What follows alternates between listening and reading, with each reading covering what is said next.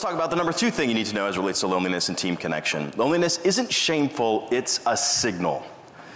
We haven't talked about loneliness for the history of humanity because we think it's shameful, and I want to destigmatize loneliness. So I want to start with a brief story. So I was recently speaking at an event, and the CEO of a large telecom company was actually doing my introduction.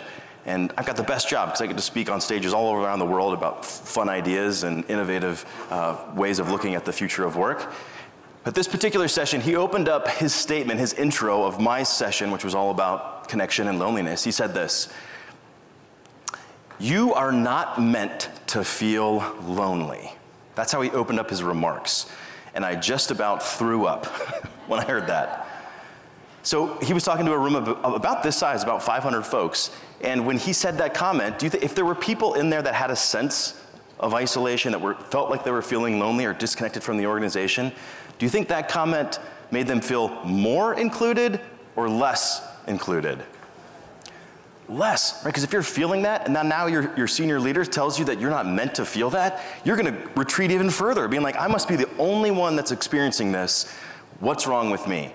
So that is part of the reason why we have to start talking about loneliness, is because even the most sharpest and educated and practiced leaders aren't getting this right. And even, comes to find out, he was actually reading from a memo that he had sent his entire company with the title, "You are not meant to feel lonely."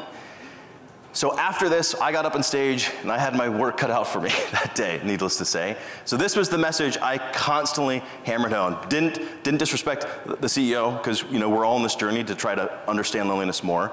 But this is what I kept saying and kept hammering, and I want to constantly reinforce with you, and that is loneliness is universal and it's useful. It's not shameful, it's a signal, and it's universal. We all experience this. It's a universal human condition, and in fact, it's useful. I'll tell you more about that in just a minute. So let's briefly back up. Let's look at the human history of loneliness. So humans are social creatures. We have a deep desire to be accepted for, cared for, and involved in meaningful community. And these desires, they were and they continue to be essential for you and I's survival. So think back to our ancestors who roamed the plains.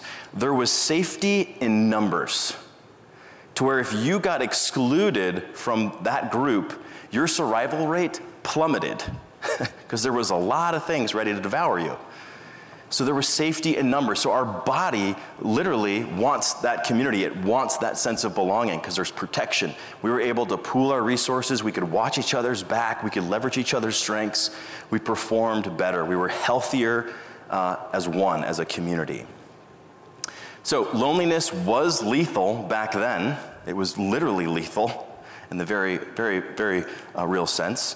But today, loneliness still triggers the same stress state, which leads to inflammation in the body, which damages blood vessels, tissues, ultimately impacts our performance at work. So here's a quick example of how to satisfy a human need. So if you are hungry, you grab an apple. Similarly, if you're experiencing loneliness, you should forge a connection.